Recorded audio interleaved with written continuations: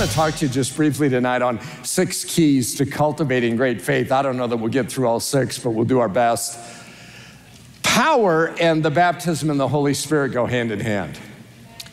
If we want to see a demonstration of the Spirit's power in our life at an unusual level, then we need to be filled with the Holy Spirit. And I want to just mention this. It has something to do with the message, but I've been asked several times by people who have been seeking the baptism of the Holy Spirit why they have not yet received. And some are getting discouraged, and some maybe have been a bit ambivalent in seeking the baptism of the Holy Spirit. And I want to assure you, as we're going to see when we move through the book of Acts, it is something that the early church viewed as absolutely essential, and it is the key to experiencing the power of God. The more you talk about the baptism of the Holy Spirit, the more you're going to see signs and wonders happen in a church and among a group of people. And we've had many, many people filled. For example, Jack sent this testimony in after attending my Third Stronger Men's Conference this past weekend and standing with my hands raised in worship at the 1045 service. The Holy Spirit filled my heart, mind, and soul for the first time in my life. The warmth of the presence of the Holy Spirit permeated throughout my body from my head to my toes. I started speaking in tongues, praising the glory of God with every breath I took. I've waited 42 years seeking that very moment in my life. Praise God. Isn't that awesome? All that to say it could happen in a worship service. Yeah, right. But I've had people who've asked, why haven't I received? And some have wondered, well, does that mean it's not for me if I haven't received yet? Here's Jack. He's waited 42 years, and I'm not suggesting that anybody has to wait 42 years, but if you'd ask Jack, was it worth waiting 42 years? Jack would say absolutely. Let me just give you some things to consider, and you know, maybe you're filled, and this will help you as you talk to people. Maybe you have not yet been filled. This should encourage you for the most part. Sometimes I think we have to do a little bit of diagnostic testing. I talked a couple weeks ago about how when things don't work like we thought, then we need to go to Jesus and ask him why, right? That's what the disciples did. They said, Jesus, why couldn't we heal that person? And Jesus right away told them. You know, I would say this. I'm going to give you just a general list. There are some people who don't receive, and part of the reason is because they are just standing there quietly or sitting there quietly and expecting God to do something for them that they're not even doing for themselves. So there's a sense where you and I and all that we do are cooperating with God, we're participating with God, and when we're seeking the baptism of the Holy Spirit, it is not a quiet endeavor. If you want to speak in a spiritual language, you have to speak. So there are people who, when you pray for them, they're just sitting there quietly like God is going to grab their tongue and shake it. It's not going to happen. I've never seen it happen. I would suggest it is helpful when people pursue God with all that is within them. I'm talking about physically, mentally, emotionally, and spiritually. That upraised hands are a way to accomplish victory. We've talked about that. There's a victory that comes when people raise their hands. There's also a sense of surrender to the Lord that I think is essential when it comes to receiving the baptism. Get your hands in the air and bless the Lord, right? I mean, you want to receive and then begin to speak. There's something about my physical being involved and my soul being involved in blessing the Lord and vocalizing my praise to the Lord. And as I'm doing that, all within me, seeking all that he has for me. I think second, there's sometimes people approach it in a bit of an ambivalent manner. By that I mean, they're like, well, you know, if God's got something for me, I want it. But if he doesn't, I guess I'm okay. I'm not saying a person couldn't receive that way. I'm just saying that this gift is worth pursuing with all that's within you. And if you're ambivalent and you're like, man, it'd be great if I had it, but I'm doing great if I don't get it, you're immediately positioning yourself to not seek God with all that's within you. There's something about saying, God, you promised this, I need it, and I want it, and with my whole soul, I'm focused on you till I get it. For some, I would suggest this, that before God pours his power in you, he wants to do a work on you. I think this is many times what happens. For example, you can take the apostles. He's got to do a work in that group of people before he puts that amount of power in them, or the power will collapse them. It takes a steady hand to carry a full cup. It takes a cistern that can hold the water before you put it in. And for some, I would suggest the work God is going to do in you is so powerful, he has to ready you for it. And a part of that readying you for it is the process of you waiting on him and spending time with him. There's something that happens in that moment. For some, it's a matter of learning to respond in faith, because there is a sense where he's giving it, but we're taking it. We've talked about that. He's giving, we're receiving. He's prompting, we're responding. Can I just suggest to you that when it comes to the baptism of the Holy Spirit and then all the gifts of the Spirit that come as a result of that's how that works. The Lord prompts you, but you have to take the step of faith. You have to be able to hear the voice of God, respond to the voice of God in the faith that will result in God's work in your life. So he is teaching you how to respond to the moving of his Spirit, and there is even a preparation that happens in that. There are some, and I would suggest, and again, I'm not shooting at anybody, I'm just trying to help people process through some things that could be a reality. And I've read enough testimonies now to believe that this is a reality for a lot of people, where you've possibly had bad teaching, unbiblical teaching, not complete Bible teaching, and you've held on to that. And there comes a place where there is a repentance. You say, it's not my fault. They taught me, I didn't. No, but there is an acknowledgement that once you recognize an error in your thinking or your theology, that you repent of that and you say, Lord, I thought this. Obviously, I can see from your word that what I thought is not correct, and I repent of the error in my thinking because I don't want anything to stand between me and what you want to do in my life. So let me give you an example from my own personal life. So, I've never been opposed to people being slain in the Spirit. I've never been opposed, but at the same time, I've reacted to what I saw as an abuse of that. So you weren't really sure if people were being pushed or people were actually falling.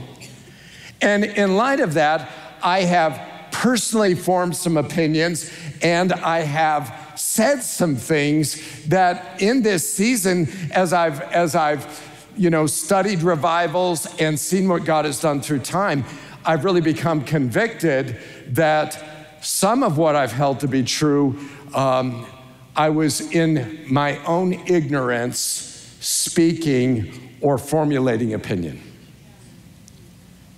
And I've simply said, Lord, I don't ever want to miss out on one thing you want to do in my life. And Lord, I realize that some of the attitudes and some of the things that I have felt in my heart or expressed with my mouth have been incorrect, and I'm asking you to forgive me because I don't want anything less than all that you have for me, whatever that is, right? I just think sometimes there's a place for saying, you know what, I spoke of things I did not understand, and now, God, I'm asking you to forgive me because I want my heart, I want all that you have for me, and I don't want anything in my heart that would prevent, diminish, or preclude your outpouring in my life to whatever degree you want to do it.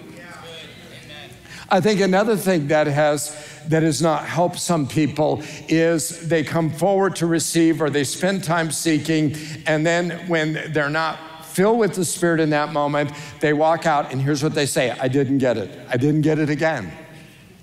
I didn't get it. And I would suggest to you that just like with healing, I would tell people, and in my own experience and journey of healing, whenever I would come forward for prayer, I never walked away saying I didn't get it. I always walked away saying God is at work. That I think there's something about embracing the perspective of faith that says, when I begin to pray, God begins to answer. One of the pioneers in Pentecost, Donald G., wrote of coming forward and being prayed for and not experiencing anything but going home with joy in his heart because he knew God was going to answer the prayer that had been prayed over him. And that faith and that anticipation that says, listen, I know God is at work now, and I know even right now because I've asked, he's filling me now. I just haven't yet experienced the overflow. And so I think there's a place for us to walk in faith and believe God's going to answer our prayers, whether it's healing. The worst thing you could do is, if you need healing, is to walk out and say, well, you didn't heal me, because how do you know you're not going to walk out in the parking lot and be healed? Right. How do you know you're not going to get up on Monday morning and be healed? How do you know you're not going to be like Naomi and have the doctor come back and say, you're healed? I mean, how do you know that God isn't at work in your body right now? And I think when we speak words of doubt, we empower doubt in our life. And so just something to think about as I would say this, the baptism, Peter's clear, it's for you and all who are far off. It's for everyone. It's for you. Settle that in your heart. Take what I'm saying and embrace it and use it to go forward in faith, believing God's going to help you. Amen? Well, just quickly, I want to talk to you about 6 keys to cultivating great faith. And maybe at the outset, it's helpful to realize that when it comes to faith, I think there are 3 categories of faith. The first one would be saving faith.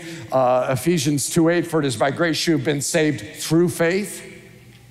And this, not from yourselves, it's the gift of God. So the work of God, in fact, I would suggest to you that faith is always the gift of God in whatever dimension. If it's saving faith, none of us could believe in him unless he gave us the faith to believe, and that's what it's saying in Ephesians. The work of grace in our life is that he gives us faith that when we act on it, it activates it and it grows in our life, right? So there's saving faith, then there's serving faith, faith to serve. In Romans chapter 12, Paul is talking about gifts, and I think it's unwise to see these as gifts of the Spirit. They are a work of God in our life, but they are not charismata like we have in 1 Corinthians chapter 12. There's a different word used for them because they are different in their function. Are they from the Lord? Yes, but it involves us in serving. So Paul says, don't think you are better than you really are. Be honest in your evaluation of yourselves, measuring yourselves by the faith God has given us. In other words, it's not humility to run around and say, I'm no good and I can't do anything and I have no talents. Not true, and that insults God. You're a child of God. You were created in Christ Jesus to do good works, which he ordained in advance for you to do, Ephesians 2:10, right? So you are uniquely, wonderfully gifted. And here's the exciting thing about walking with Christ. You don't know the gifts that are in you. You know some, but you don't know all. And it's only as you walk with him that you'll see God bring to fruition the gifts he's placed in you. I believe in my own life there are still things I'm not aware God has placed in me that I will yet see in my walk in service of Christ. That's exciting. That's the faith God has given us. In his grace, God has given us different gifts for doing certain things well. So if God has given you the ability to prophesy, speak out with as much faith as God has given you. He's given you faith to serve. So there are in this list, there are gifts of leadership and administration. There's gifts of giving. And that takes faith that God gives you to function in the gift of giving. Are you with me on that? So there's faith for salvation, there's faith for serving, and then number 3, there's supernatural faith. 1 Corinthians 12:9, the same Spirit gives us, talking about the gifts of the Spirit, great faith, mega faith to another. So there's a supernatural gift of faith where God breathes in us, places in us by the Spirit, the faith to believe him for things that would be impossible. So that you, in that moment, know in your knower, that you know inside. You have this confidence you can't explain, you just know. You just know it's there. You just have an experience with the Lord. So that's the first way to cultivate great faith, be filled with the Spirit. When we look at 1 Corinthians chapter 12, now to each one the manifestation of the Spirit is given for the common good. And then it talks about some have the message of wisdom, and another has the message of knowledge, and another faith by the same Spirit, to another gifts of healing by that one Spirit. So when you and I are filled with the Spirit, what's going to happen is we are more often, more readily going to be empowered by the Spirit of God to believe God for extraordinary things that bring about a supernatural answer to our prayers. Are you with me? So we too readily can get caught up in evaluating, do I have enough faith? Which I would suggest to you, even as we talk about cultivating great faith, it is not helpful for you to evaluate the level of your faith, because I think sometimes we really don't know what the level of our faith is. And it doesn't take a lot of faith if it's real faith. So we may think we need way more than we need, when really all we need is a mustard seed. If it's the real thing, then we can move a mountain. But that faith comes from the Lord. We've got to be filled with the Spirit. Number 2, time in God's presence. In Matthew chapter 17 and verse 16, this is the story of the boy who's epileptic, demonized as well. His father brings his son to the disciples, but they could not heal him. Jesus replied, "O unbelieving and perverse generation, how long shall I stay with you? How long shall I put up with you? Bring the boy here to me." Who is he talking about? I think he, in part, is talking about the disciples, because they tried to heal him and could not. Jesus rebuked the demon, and it came out of the boy, and he was healed from that moment. Then the disciples came to Jesus in private and asked, "Why couldn't we drive it out?" He replied, "Because you have so little faith." It's a very interesting thing to realize that they were standing around. When the father brought the son, they were like, "Oh, we've cast out demons before. We're going to be able to do this." So they think they can do it. They've done it before, and they try to do it. They believe they could. Believing you can and having the faith necessary to do it are two different things. This is a bit of a mystery. Jesus says to them, "You had too little faith." I tell you the truth, if you had faith as small as a mustard seed, you can say to this mountain, "Move from here to there," and it will move, and nothing will be impossible for you. But this kind does not go out except by prayer and fasting. What is he saying? There's a connection there between faith and prayer. The more time we spend with God, the more understanding we're going to have of the voice of God, the work of God, the power of God functioning in our life. Had they spent more time with the Father, when Jesus was spending time with the Father, Jesus is indicating they would have been able to do what they couldn't do. There are some things and sometimes that we will only have faith as our prayer life grows. This is why, as we talk about moving into a season of seeing God do greater and greater things, something that should happen in our heart is there should be a desire in our life to spend more time with the Lord. Because if we're going to see God do more than we've ever seen him do, a part of it is going to be in response to what we see around us, and it certainly builds our faith to believe God can do some things. But if we want to command the power of God, we've got to spend time in the presence of God. And this is what Jesus is saying. And the idea of coupling it with fasting is a path to power, but the power comes from God. Fasting simply says I'm setting aside time to give undivided focus to the Lord. Again, time with God results in greater faith. Number 3, obey God. You and I can obey our way to great faith. Luke chapter 17, I love this passage. The apostles said to the Lord, increase our faith. I love Jesus' answer. Well, if you have faith as small as a mustard seed, you can say to this mulberry tree, be uprooted and planted in the sea, and it'll obey you. You know what he's doing here? Lord, I just need you to increase my faith. And Jesus is saying, let's not make this too complicated. You don't need a lot of faith if you have real faith. A mustard seed's just like a little tiny speck. You only need a little speck of faith if it's real faith, and if it is, you can say to this mulberry tree, be uprooted and planted in the sea, and it will obey you. Now I want you to notice what Jesus does right on the heels of that. Look at what he says. Suppose one of you had a servant plowing or looking after the sheep. Would he say to the servant when he comes in from the field, come along now and sit down to eat? Would he not rather say, prepare my supper, get yourself ready, wait on me while I eat and drink? After that you may eat and drink. Would he thank the servant because he did what he was told to do? Now here's the lesson in that. He's saying, when you're a servant and you have a master, you do what the master tells you. It's expected that you would. He makes the application in verse 10, and this has everything to do with faith.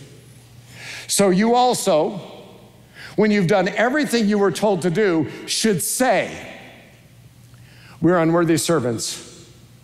We've only done our duty. When you've done everything you were told to do, Jesus is making the connection. The disciples are saying, Lord, increase our faith. And Jesus is saying, just do what you're told to do, and you'll find your faith is bigger than you thought. Come on, Pastor. Yesterday, I did 2 radio call-in programs talking about an issue that is on the horizon in the community. And as I was praying and just asking the Lord, really to give me a gentleness in talking about it and to give me favor with people who were hearing it, just that's what I was praying about. I wasn't thinking about anything else. The Lord put in my heart, when you are in the studio, you will see somebody who visibly needs healing. Pray for them and I will heal them. It's very interesting to me. I was like, wow. So I go to the first one at 7 o'clock, and there is nobody there but the DJ, and he was very healthy. So I'm done with that, and I go later in the day to the next studio, and again, I'm sitting outside waiting to go in. I have my time on the air. I walk out, and there's a man, and he's got patches on his eye. And so I go up and I say hi to him, and then I say, hey, what happened to your eye? And he begins to explain to me his situation, says, hey, it's really a mess, and blah, blah, blah, blah, blah. I said, well, you know what? I would like to pray for you for your eye to be healed so you don't need surgery this week. And he was like, oh. I said, can we do that? Yeah, sure. So I prayed for him right then, and I said, here's what I want you to do. I want you to call the church and tell me what happened after your appointment on Friday. So I'm so excited to hear. But the Lord will speak to us, but it's a matter of obeying. Listen, it's not a matter in that moment of, do I have the faith to heal him?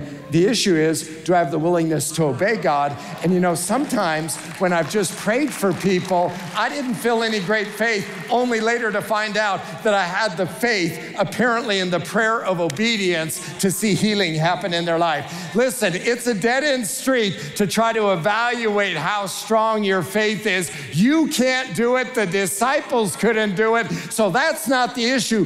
Obey God, right? Whatever he tells you to do. Well, number 4. I'm making really good progress. We're going to get through this thing. Recognize Jesus' authority. You know, sometimes we don't understand the scope, the scale, the enormity of the authority of Jesus. In Matthew chapter 8, when Jesus had entered Capernaum, a centurion came to him asking for help. Lord, he said, my servant lies at home. He's a young boy, paralyzed and in terrible suffering. Jesus said to him, I will go and heal him. The centurion replied, Lord, I do not deserve to have you come under my roof, but just say the word, and my servant will be healed. How can this guy say this? For I myself am a man under authority with soldiers under me. I tell this one, go, and he goes. That one, come, and he comes. I say to my servant, do this, and he does it. In other words, what he's saying is, I'm a person of authority, and I recognize you have authority relative to sickness. And so just like I understand that the scope of my authority, I understand the scope of your authority. And if you just say the word that my servant's going to be healed, he'll be healed. Jesus' response to that is when he heard this, he was astonished and said to those following, I tell you the truth, I've not found anyone in Israel with such great faith, with such mega faith. Great faith occurs when we recognize the authority and the scale of authority that Jesus Christ has. How much authority does Jesus have? That's right, it's not a trick question. Matthew 28, verse 18. Jesus came to them and said, okay, I got the front row with me. I'd love to hear the stadium. Jesus came and said, oh, beautiful. Authority in heaven and on earth has been given to me. Then what does he say? Now therefore go. He says, I have authority. I'm giving my authority to you. To exercise authority. Colossians 1, beautiful example of how much authority he has. For by him, all things were created, things in heaven and on earth, visible and invisible, whether thrones or powers or rulers or authorities, all things were created by him and for him. So these are angelic beings. He created every single thing we see and cannot see. Every being, he's before all things, and in him all things hold together. Listen, if he has that kind of power, that kind of control, that kind of authority, then don't you think if he sends you out and you say in Jesus' name, it's going to happen? Absolutely it is. We have to remember his authority. He is before all things. He is above all things. All things were created by him and for him. And in his name, there is power and authority. So if Jesus says, John chapter 14, you can ask me for anything in my name and I will do it, so that the Father can bring glory, so that the Son can bring glory to the Father. Jesus says, you can ask me for anything and I'll do it. Here's the immediate thing people do. Is that really true? Jesus says, yes, it is. I love that in the NLT. Some of you kind of let the rain kind of put you in a nappy kind of. Come on. Yes. Ask me for anything in my name and I will do it. And he says that, as we've seen, 5 times in that discourse. 5 times. Why does he have to say it 5 times? Because we don't believe it the first time. We sure don't believe it the second time. He's got to say it 5 times, and still you have a lot of people who are saying, well, you know, except. No, Jesus says, is it true? Yes, it is true. He has all authority. Number 5, understand the grace of Jesus. What is grace?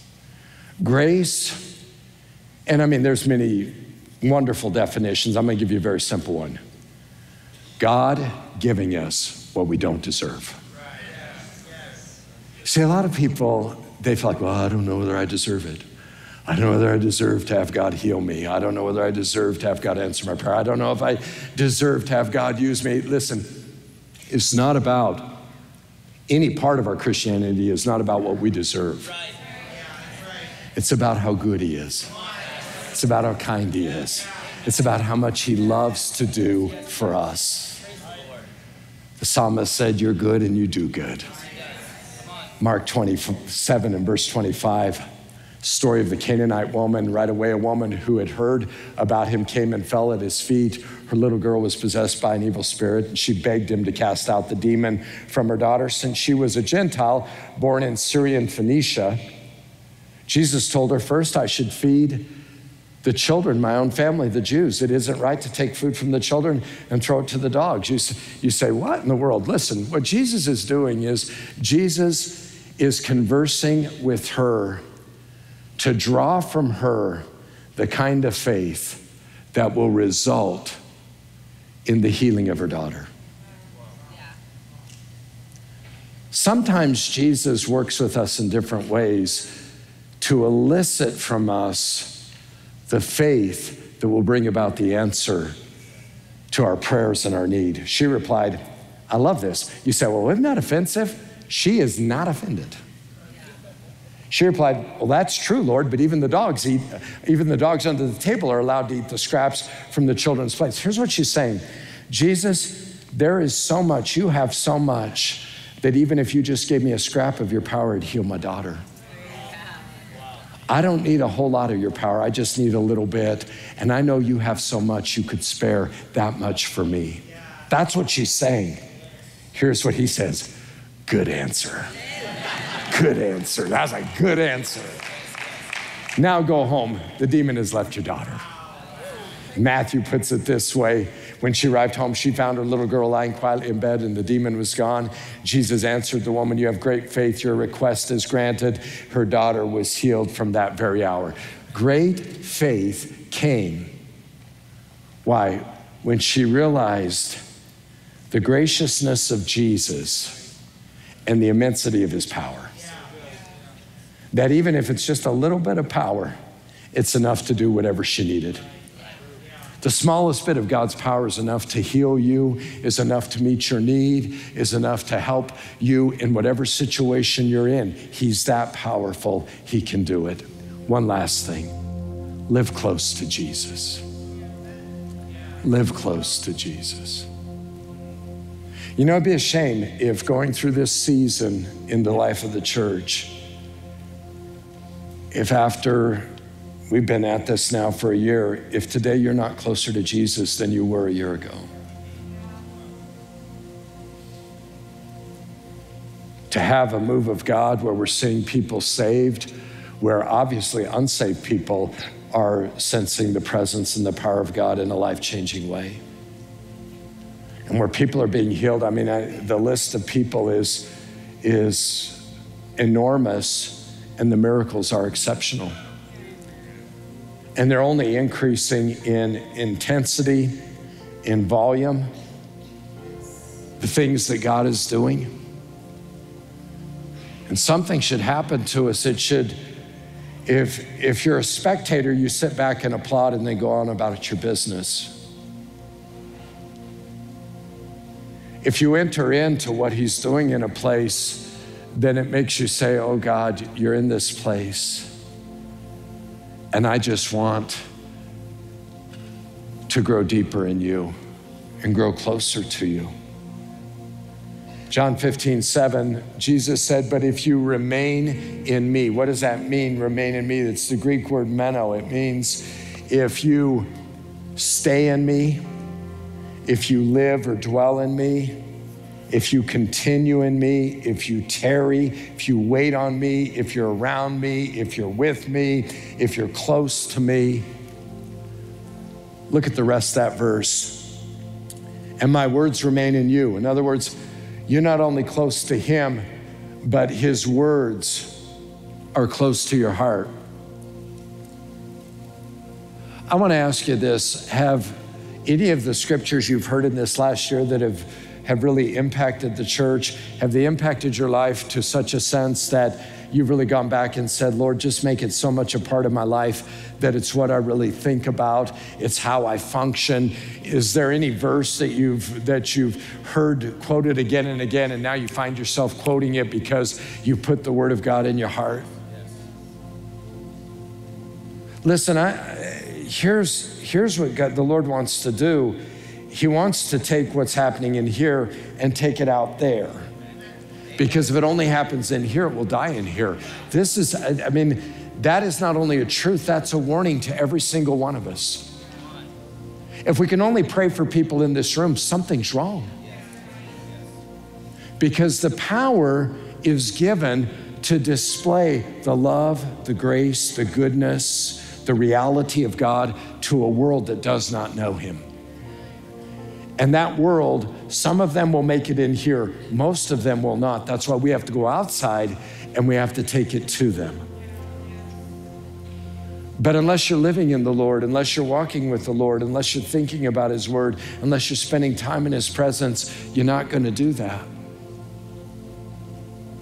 And I'm just simply saying God wants to use everybody in this room as a minister of His grace and His glory to the world around them, wherever that world is, your neighborhood, your job, the places where you do business, the places where you go, even on vacation. And when He pours out His Spirit, it's for the purpose of reaching the lost. Honestly, that's what it's about, and that's what we're seeing. But God wants you to get as close to Him as you possibly can. And when you do that, you may ask for anything you want, and it will be granted. I close with this scripture, Mark chapter 11. Jesus said to the disciples, have faith in God.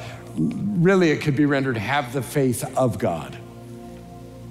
I tell you the truth, you can say to this mountain, may you be lifted up and thrown into the sea. Would you notice we heard that in Luke 17, we heard it in Matthew 17, we're hearing it in Mark 11, and the context is different in all of those. What's this tell you? This is a favorite saying of Jesus. This is something He taught a lot. If you listen to Him very long, you would hear Him use this illustration because this is really important to your development and my development. May you be lifted up and thrown into the sea. It will happen, but you must really believe it will happen and have no doubt in your heart. And that's faith like a mustard seed. I tell you, you can pray for anything, and if you believe that you've received it, it will be yours. Right now, the Lord wants to work in this place. He wants to show His power. He wants you and I to walk in the reality of great faith. And really, it's not about you and I trying to work ourselves up to something. It's you and I just walking close to Jesus and letting the things we've just talked about become a reality in our life. Amen? Thank you so much for joining James River Church on our YouTube channel. Our prayer is that you were encouraged and your faith was strengthened today. And we want to let you know that we'd love for you to be a part of our online family. As well, we'd love if you subscribe to our YouTube channel and press the bell for notifications. You'll be so glad you did because we're always putting out great sermons, new worship content, and it helps you know when we go live for our weekly services.